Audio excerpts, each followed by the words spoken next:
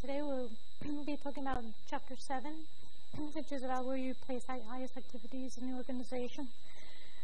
But in addition, I'm going to go through a couple of examples. And then there's one that's in this list of extra materials about O&M minor, case example. And then there's another one that I found in my set of notes about Norges Gruppen. But because it's not my material, like I can't just record it here. So I'm only going to record the first half of the lecture, and then the second half is you just have to access the materials yourself. So, yeah. So this chapter wants you to talk about like whether you should locate things centrally or distributed or decentralized, and whether or not you should choose to outsource certain activities, and how you should charge for these activities, and what type of staff you need. The centralized model is, this is the figure that's, this is figure 7.2 in the book. And, no, 7.1, here we go. 7.1 on page 184. And this is if you have one IS department with computer and software and everything. And so all questions throughout the organization are directed to the one department. So that would be considered a very centralized approach.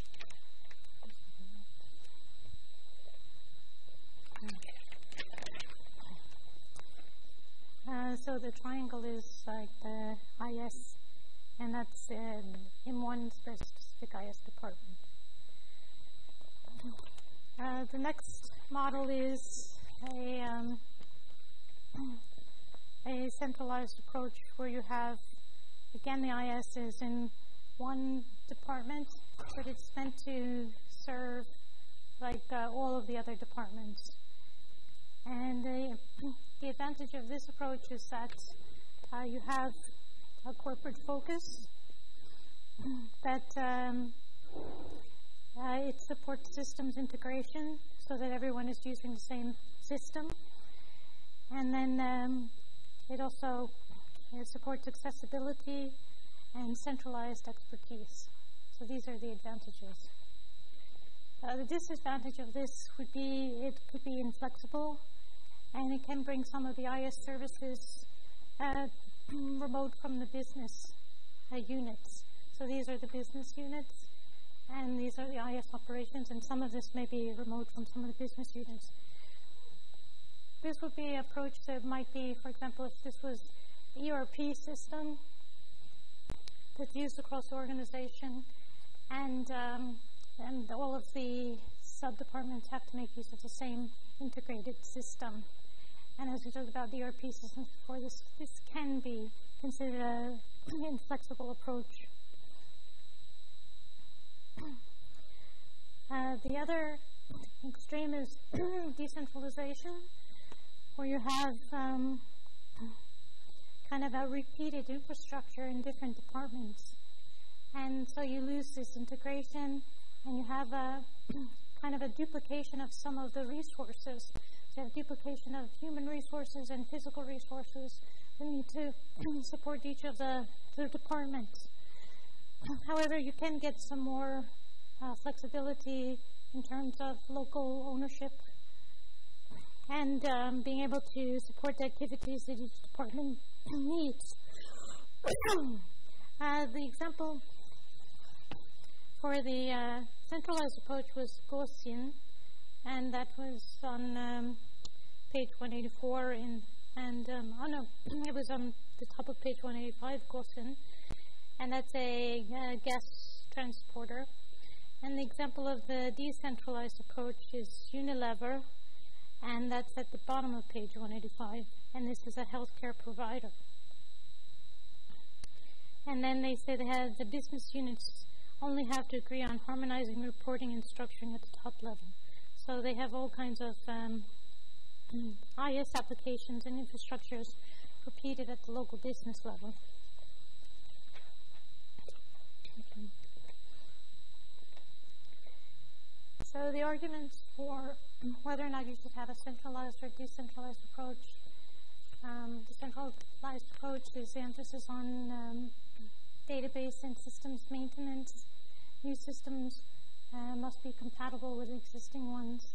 Requests for service sounds justification and tangible benefits. But some of these arguments for like emphasis on the database and system maintenance is now can also be handled in decentralized approaches. So when we talk about web services and cloud computing, and when we go to the example of Owen and Miner, they will talk about how they maintain their data in a decentralized way. So before, where it was traditionally done as a centralized approach, more and more so it's being done in a decentralized way. So we're seeing more and more an emphasis in businesses towards a decentralized approach.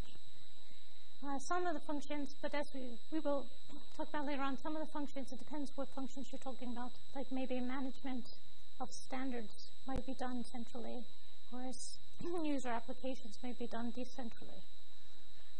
So we have emphasis on user needs and problems, growth of new systems, multiple and frequency change suppliers, lack of standardization and control.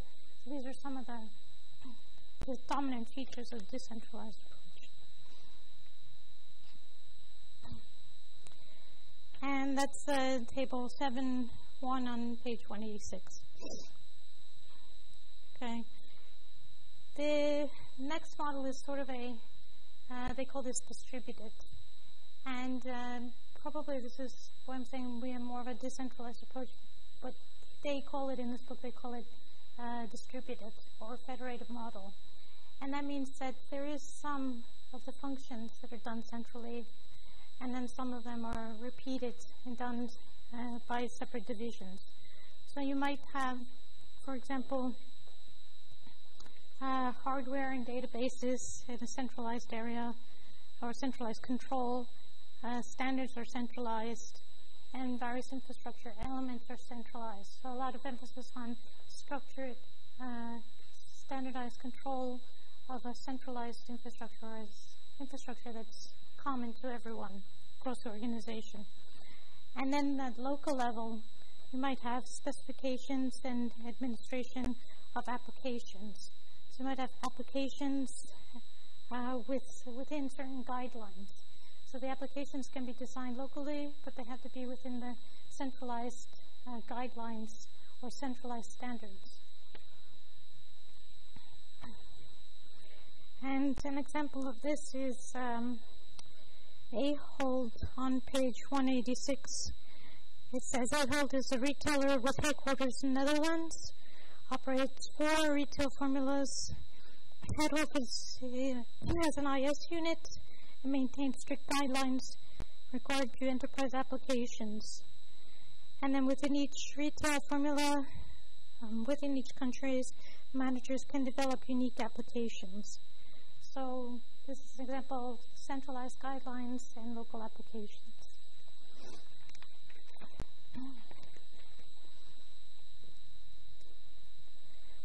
Okay, before we talk about the resource pool, the book seems to go over one of the models by Weil and Ross, 2005.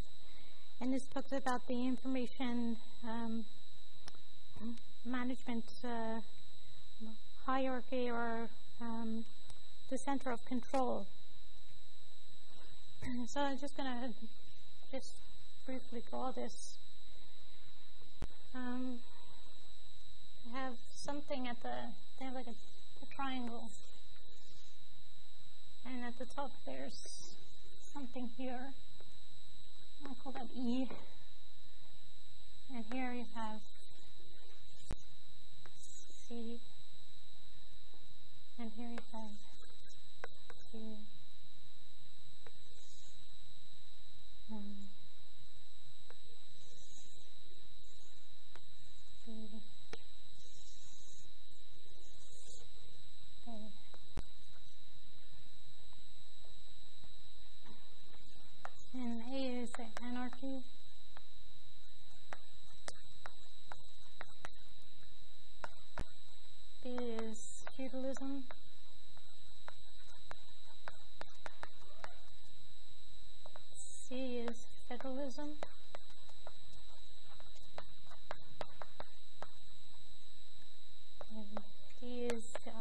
IT monarchy, or they call it IT monarchy or technocratic utopian. So I'll put technocratic utopian.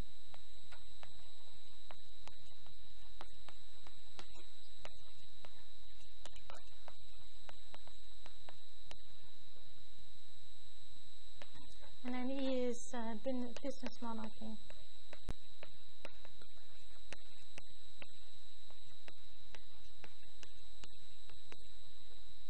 Okay. And these are different types of, it says you can position different IS activities in the IS decision making from a political point of view. And these are the different political points of views these are different approaches. And it says that IS governance can be made over different decision domains. So if we have several decisions. This is IS or IT governance, and we have decision domains.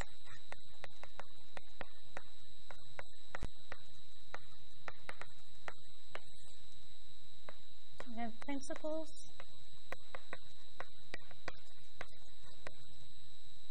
architecture,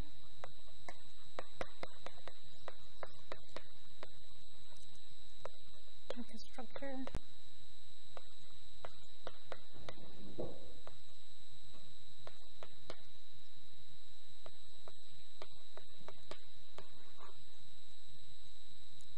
strategies.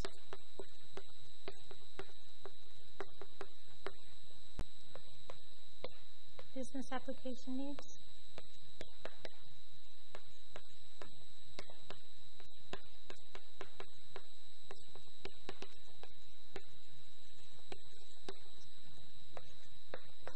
And IT investments.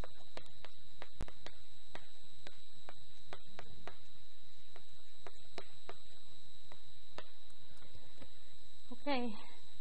So these are different areas that can be governed either centrally or decentrally. So these are different areas that you have to make decisions about.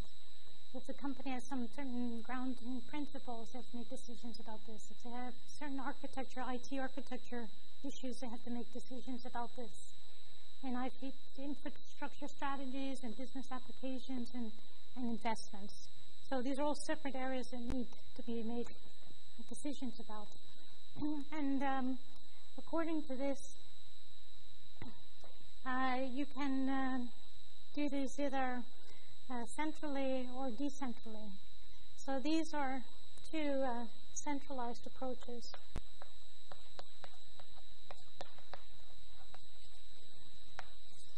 And these are two rather, so D and E are centralized, rather centralized or concentrated approaches, and these are decentralized.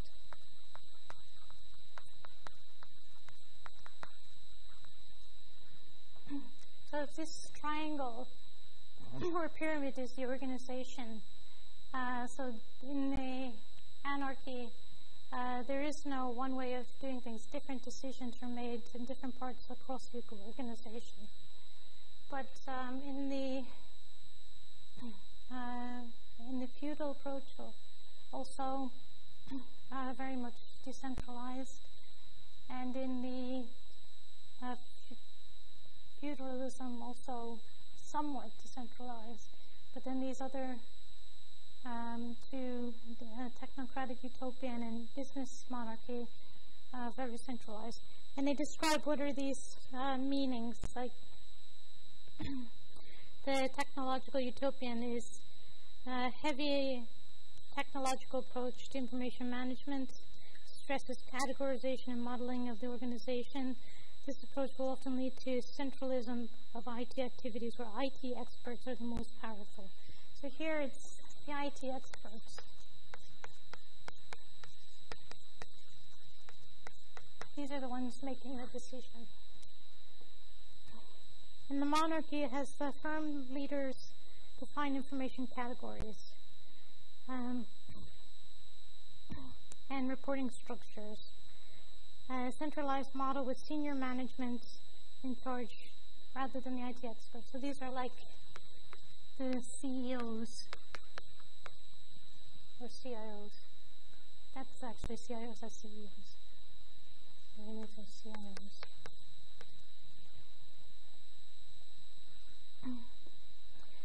And then feudalism, the management of the information by individual units or functions, which define their own information needs and report back. This is quite close to a federal model with emphasis on decentralization. So this is kind of a focus on business units.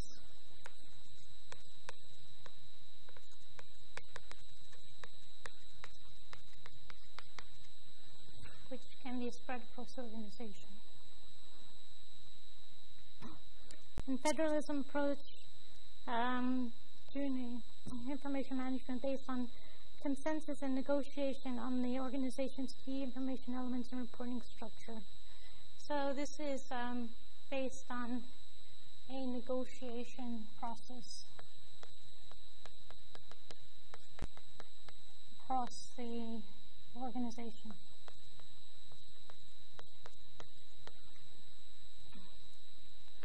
And then the anarchy is the absence of any overall information management policy, leaving individuals to use and user departments to obtain and manage their own information. So this is largely individuals deciding.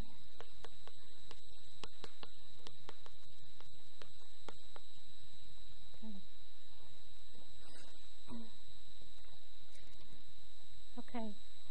So on the next page, there's an example, and it's in table 7.2. They show different governance archetypes, which is these. These are the governance archetypes.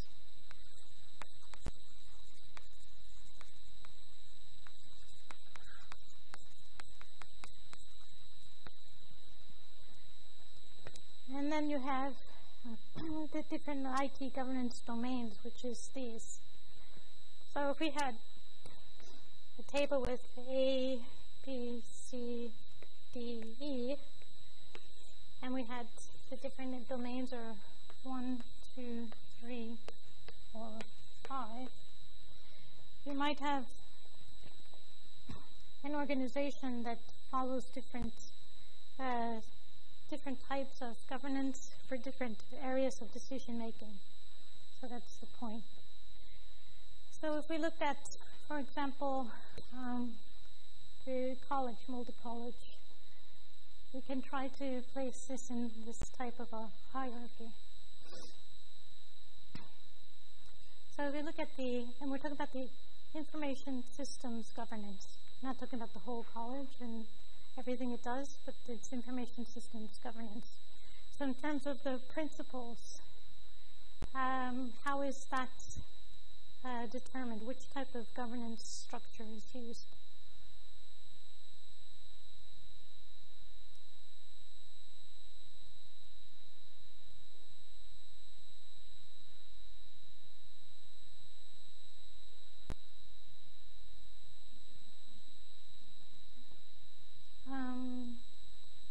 So B is a negotiation.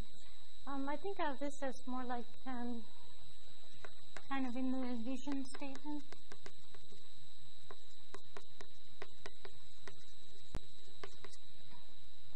So if the college has a vision statement about how it's going to use its information technology for a strategic advantage in that terms. I think this comes basically maybe from the board, very centralized structure. So I would say it's more this E structure. I would put it there. Because it's not the IT department or IT center that decides on that. The architecture.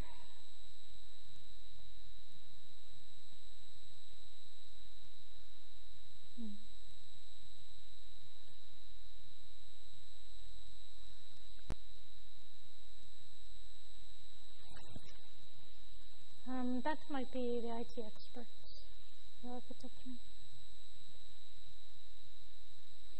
Because this is more like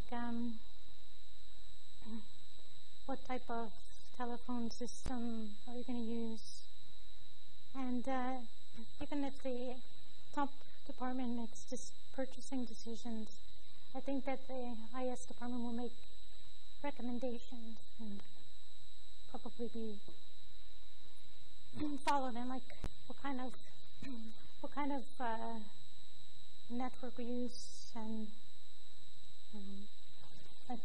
like for example the telephone network, and then the Eudora.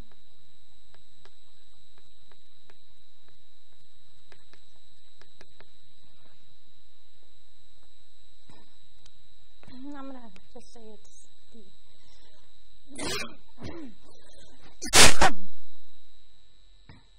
and then the infrastructure, telephone and Eudora. It's not a Eudora. What is it called? This Eduroam. Sorry.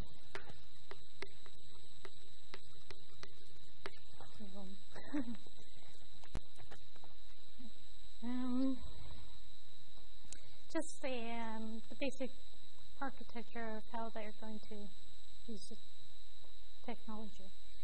And then the infrastructure strategies.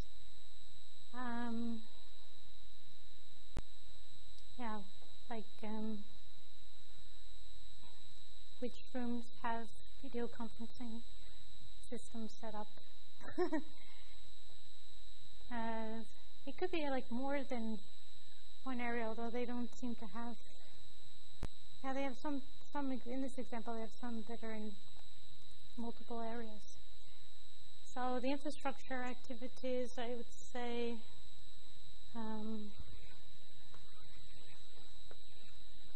it could be both.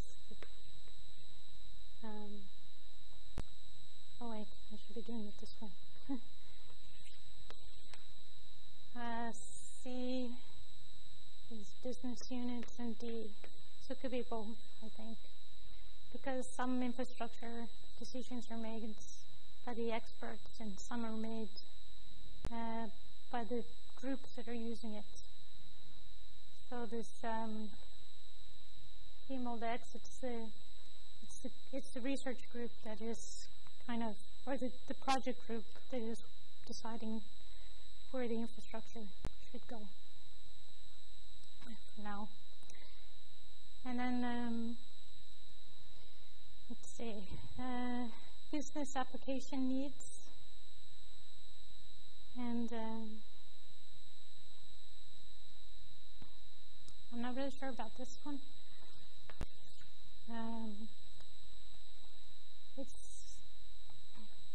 There's probably some negotiation.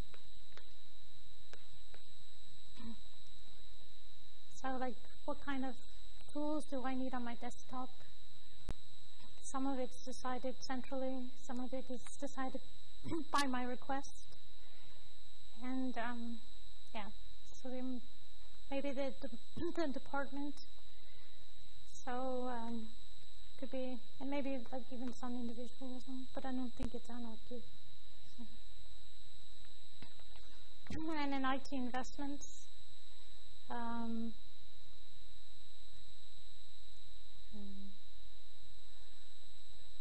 this IT investments is also probably largely central, but maybe has some influence from the experts. So I think of this as like the board, or the top and the leaders.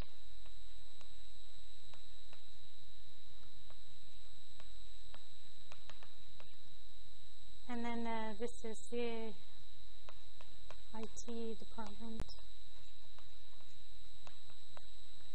And I think of this as all of the departments like OES and health. And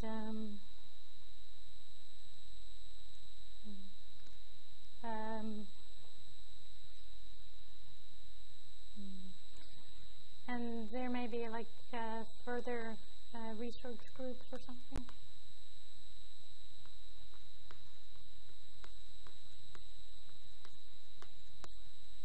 And then individuals.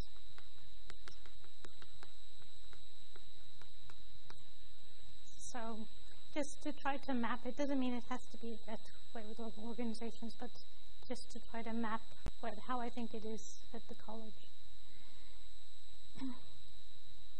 You should maybe try to think of another organization and how it might map and how they decide to map their functions. Okay. But like there's other options besides centralized, decentralized, distributed. And what is becoming more common is to create a resource pool, which is like another unit that can provide ITIS services to other parts of the organization.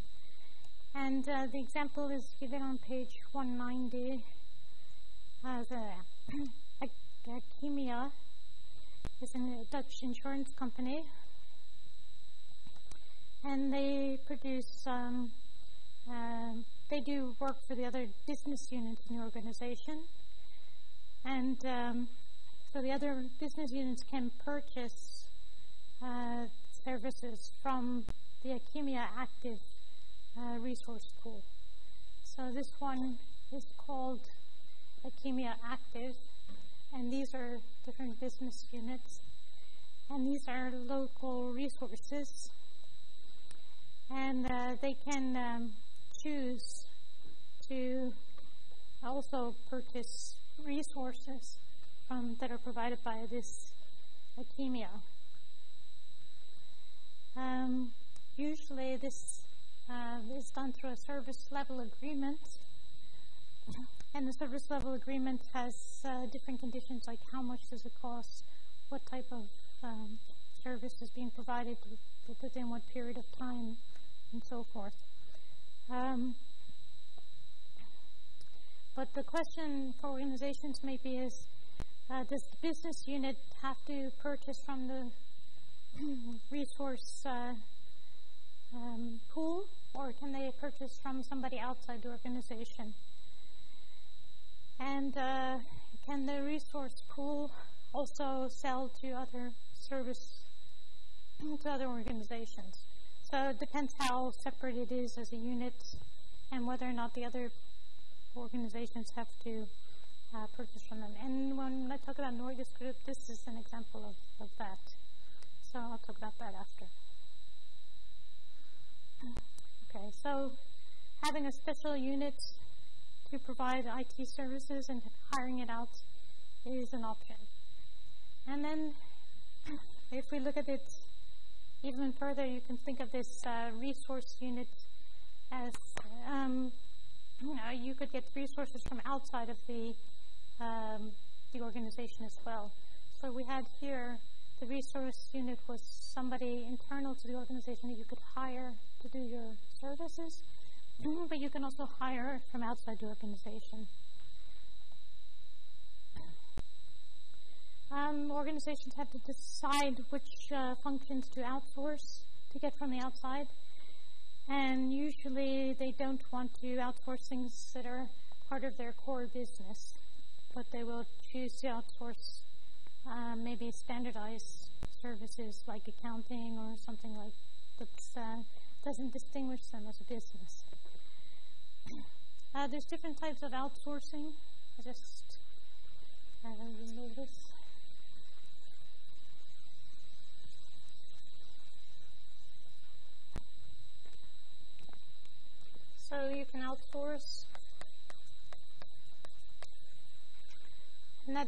have business functions that are outside. You get them from outside the organization.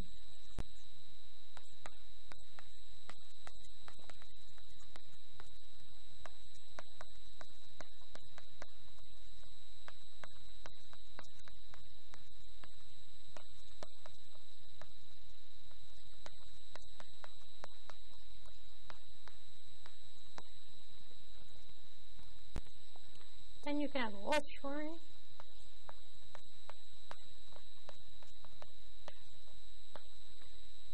And that means you transfer the IS functions to another country.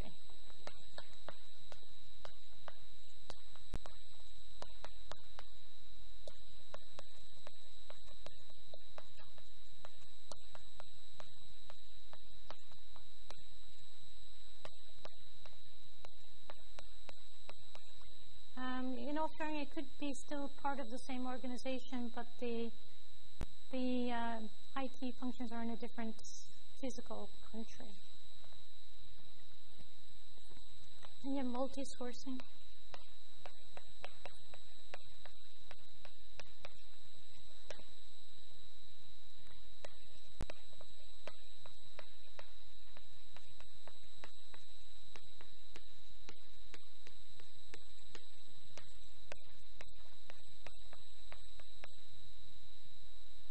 So you have different companies that are supplying different parts of the IS client.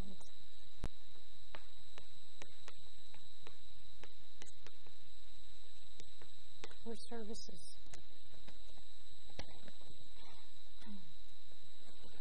Okay. But they're all different types of outsourcing, basically. So the advantages of outsourcing is that you have access to know-how and consulting. That means you can keep up more easily with technological changes. And you have low personal and fixed costs, so that means you probably need to hire fewer people to be in-house to manage your IT. And then you have greater attention to the core business functions, and because you're not outsourcing the core business functions. And then the other advantages that they don't list are that it creates legally binding contracts that ensures quality standards. So it helps to ensure the quality. It helps to achieve change that you cannot do by yourself. And it also helps to achieve faster development of products. And it helps to standardize the business processes. It's about standardization and increasing quality and enabling the company to do things they couldn't normally do themselves unless they hired the expertise. The risk of outsourcing is that you might lose some control on, and you have to be careful to not lose control of important data or important functions. And you have to make sure that you don't become dependent on maybe one provider, which you can, that you have the ability to choose among providers so that there's some sort of quality assurance. And you might lose the in-house expertise, and you might have to pay too much for a service. So you need to make sure you get a good service. This Lacity asks questions about outsourcing. And in addition to the questions that are here, so he says, what are the systems not strategic? And this again points to, you don't want to outsource your core functions, you only want to outsource the ones that are not strategic. Are we certain that our IS requirements will not change? So even if the system is a commodity, can it be broken off? What he doesn't list here is that what in-house staff do we need to negotiate strong contracts, to ensure we get the most out of our contracts, and to enable us to exploit change. these are the additional points that are mentioned on page 193. Okay.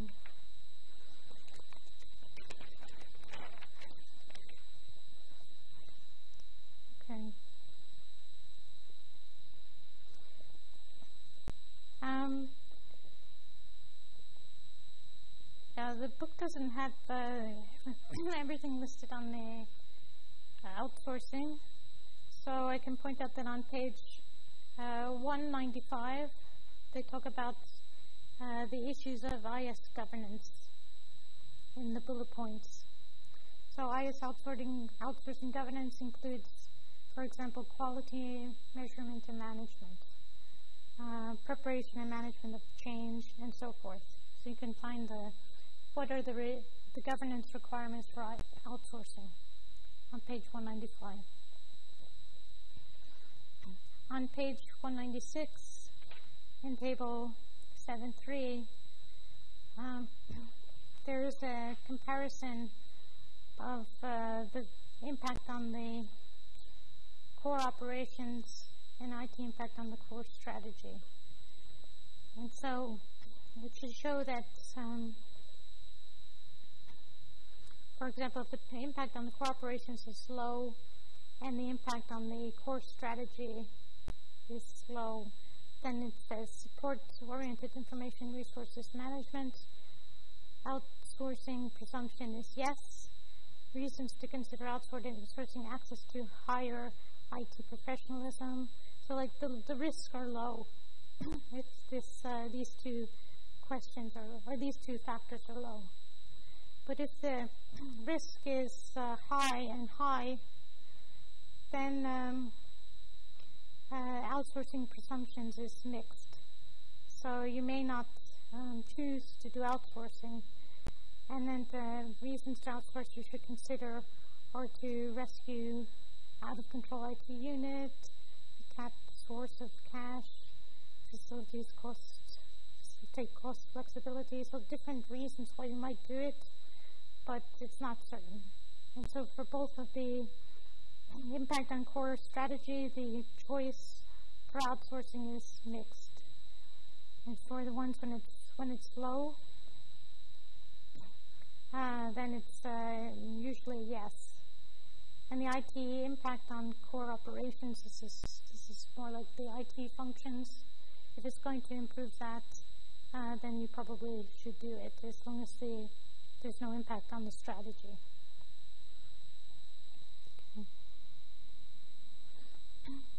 One reason for outsourcing, and again this goes back to this type of model of having a special unit to supply IS resources and outsourcing, is that you can have different types of cost models.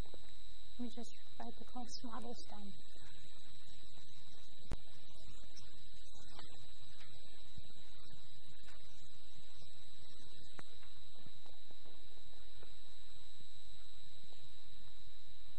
So on page 198, you have how to charge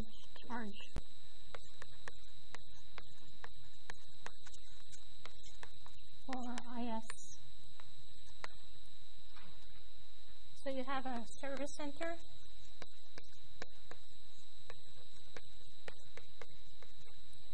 and for the most part, the service center is that the services are free.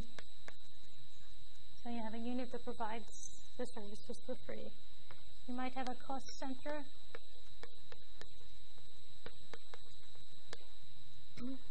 And the cost center means that maybe the user is unaware of this, but there's some sort of charging at cost. So the organization is aware of the cost of each of the services. You could have a profit center.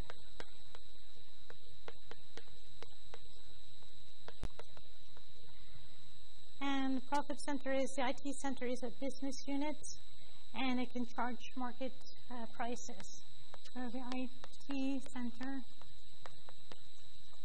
is a business unit, and it can charge market prices.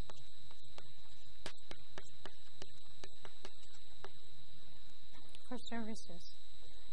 And then you have a hybrid center.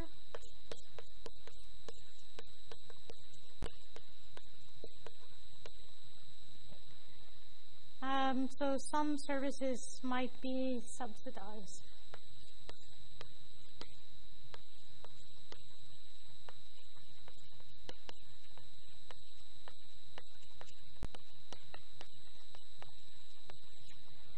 And an example of this is that maybe some infrastructural services are necessary for the organization, and they want everyone to have it.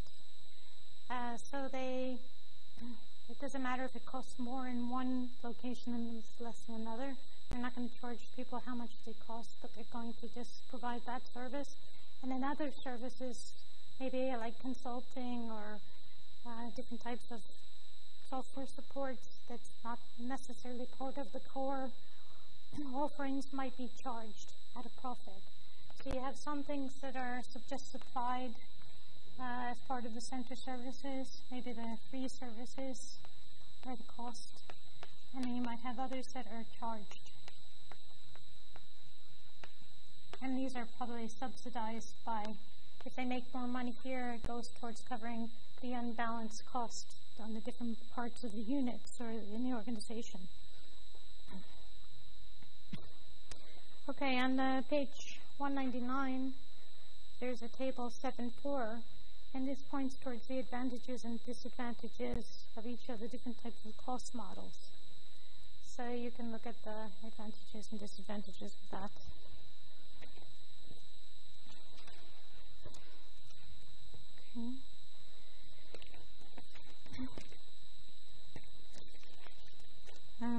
Okay, so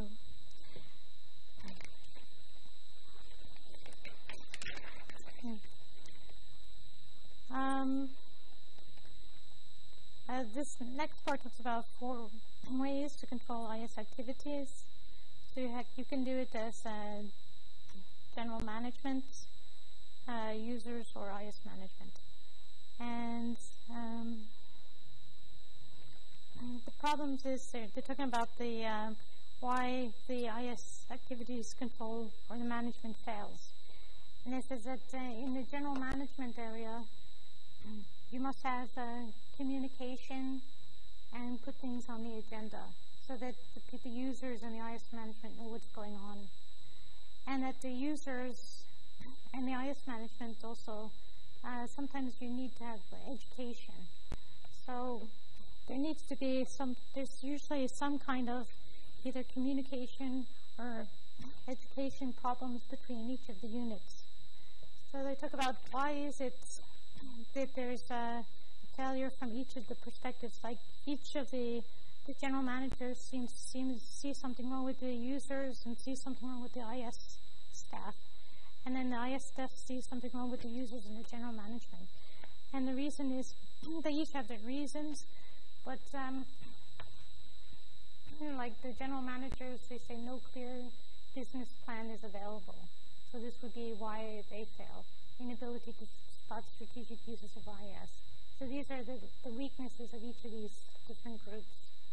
And a lot of times it has to do with communication, like no clear business plan. You need to communicate the business plan. Failure to communicate.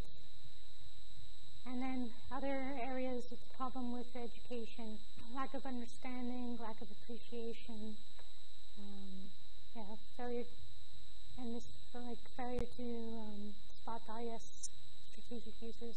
So it's more like the lack of knowledge or lack of education.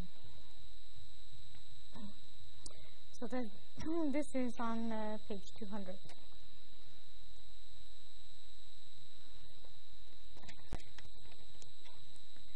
And so we talk about how do you manage IS or IT projects.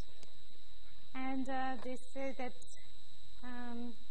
IT projects have like the target outcomes and solutions and approaches, and organizational change programs have outcomes and solutions and approaches, but the best approach is to have both. And so there should be a move towards the center. So you need to have target outcomes that take into consideration both the IT and the organization, solutions that take into consideration both the IT and the use of IT within the organization in the context. And the approach to change should consider integration with the IT, with the culture. So the idea is that both of these should come together, and that this is the ideal solution to IT and organizational change.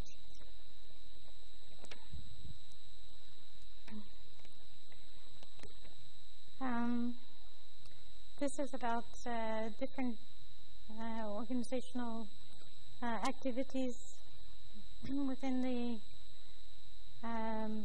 how to place things within the organization. And they have like the IS strategy and IS management is at the top, and then you have operations, maybe do things like putting in data and maintaining the networks, purchasing, getting the software, and then user education and user support. And so this is mostly about developability and reliability. This is about purchasing, and this is about education. And sometimes in small organizations, you have this level of services is actually supplied by one department or one person or a couple people. So you actually have people that are doing all of these things, and maybe it's not so triangular, but it's more like you have the top management deciding strategy and management, and then you have IT support doing everything else in terms of operations, purchasing, and support. It depends how big the organization is. We're to the last slide, so I'm just pushing on a bit more. We have a model for IT governance, and this model is called Corbett. It's on page 204, or 205, and 204 and 205, and it's a control objectives for information and related technology. And the idea is that it's including its assessment standards, so that you have measures and indicators of IT governance. So the first stage is to plan. You plan the use of IT to reach goals. The second stage is acquire. You identify requirements of the IT, and usually this is done, includes a maintenance plan. The third stage is deliver and support. So you execute the IS system applications, and this usually includes education and training. And then the fourth stage is monitor and evaluate. And you ask, does the IS system meet the objectives? And at this stage you do controlling, and you change where you identify the need to change. And then you also ask, does the IT meet the business objectives, both internally and externally? So the idea is that the Corbett model makes use of measures and indicators to evaluate, and maybe best practices to evaluate IT governance. So again, usually here there's a business plan, and here there's a maintenance plan, and here there's education and training, and here there's monitoring and control, and asking if you've met your business objectives. Okay. One more thing is there's a group called ITGI, and that's on page 204. It's can't remember what this IT governance definition. So the IT governance definition on page 204 says, the leadership and organization structures and processes that ensure that the operations, IT sustains and extends the organization's strategies and objectives. So the idea is that the structures and processes of the organization should ensure that the organization reaches its strategies and objectives. And challenges of this IT governance is that you need to align the IT strategy with the business strategy, and that you have cascading strategies and goals down the enterprise. So that means that each part of the organization, from the top to the bottom, might have different strategies and goals, but that they should all kind of support each other. So the strategies and goals of a business unit should also support the strategies and goals of the overall organization. And then you need to provide organizational structure to implement the strategies and goals. And you need to insist on the IT control framework that is adopted and implemented, and you need to measure performance. So this is again what the Corbett model is supposed to ensure.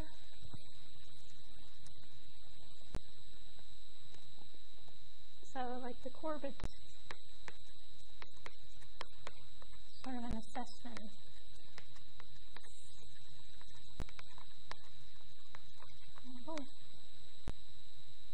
And you have this ITGI definition that's on page 204.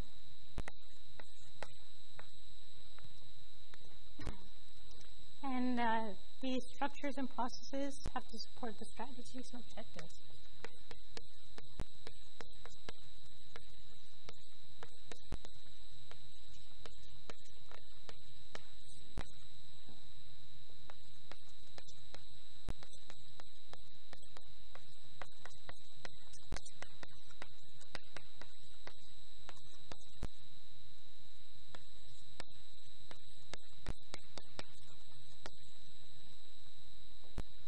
And then the challenges.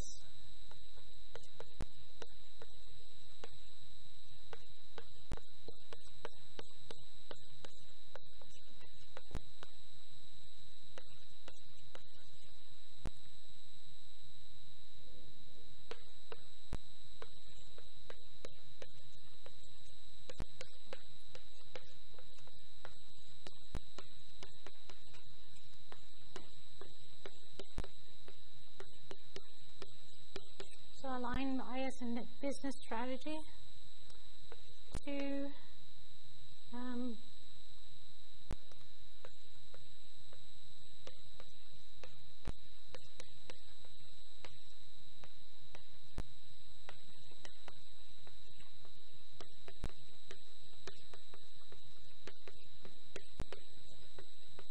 support cascading strategy and goals.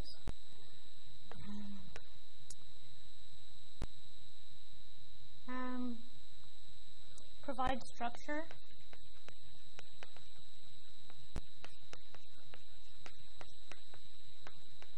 To support the strategies and goals.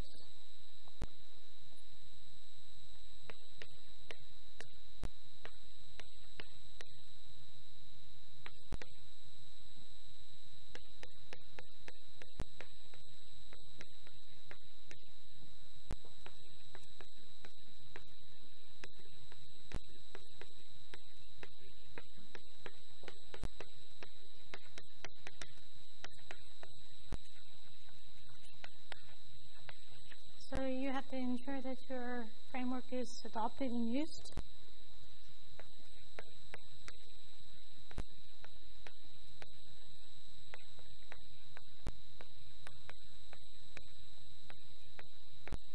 And you have to measure performance. And as we had here, we had this structure with 1, 2, 3, 4. And this was, you have a plan to use to reach your goals.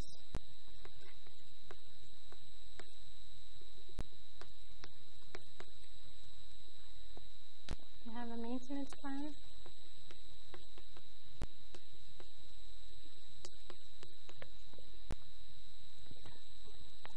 Here you have education and training.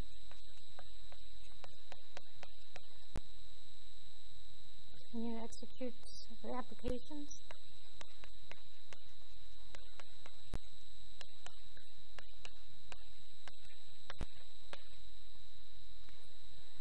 And here you monitor control.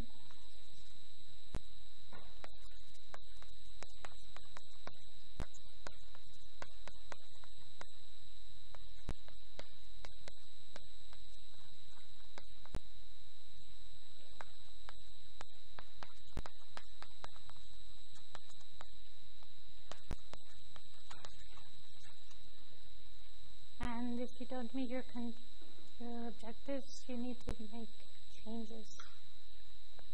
So it's sort of a circular. Okay. So that's that. Okay. We went over. We can take a 10-minute break, and when we come back, we'll go through some of the examples, but I won't be recording it. So.